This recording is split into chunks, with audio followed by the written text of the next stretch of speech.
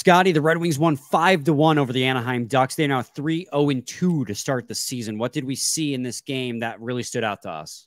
I mean, I think the biggest takeaway is comfortably the special teams. The power play looked the best it has, not only all this season, but some of the best it's looked in seasons. I mean, that's one of the best power play performances by a Red Wings team we've seen in a very long time.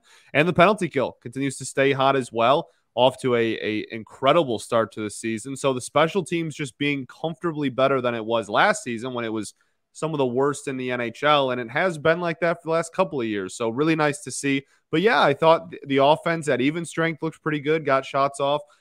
Defensively, I thought they looked pretty solid. Goaltending was good. Yeah, but I think easily the biggest takeaway is just how strong the special teams looked. 3 power play goals. Domink Kubalik with 8 points in 5 games as well. Phenomenal. We'll talk about all that on Monday's episode of Locked On Red Wings.